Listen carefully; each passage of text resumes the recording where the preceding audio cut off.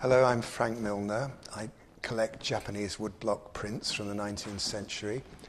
Normally I hang them at home in my stairwell, but for the next 4 months they're on show here at the Lady Lever Art Gallery. There's 50 of them on show. They're popular prints, popular woodblock prints, hand-printed. They were made 150 odd years ago. They're prints of people, mostly of people.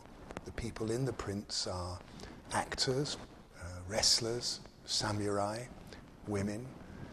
The people who bought the prints were people who were fans, usually, of these particular celebrity actors, wrestlers, women.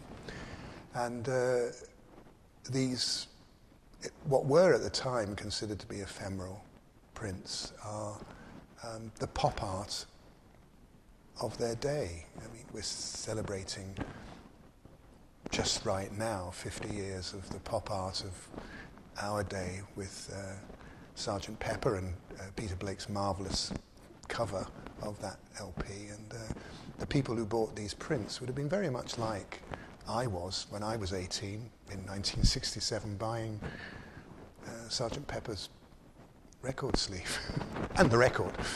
So they give me an awful lot of pleasure, these prints, every morning when I come down to have coffee. And I hope people enjoy looking at them.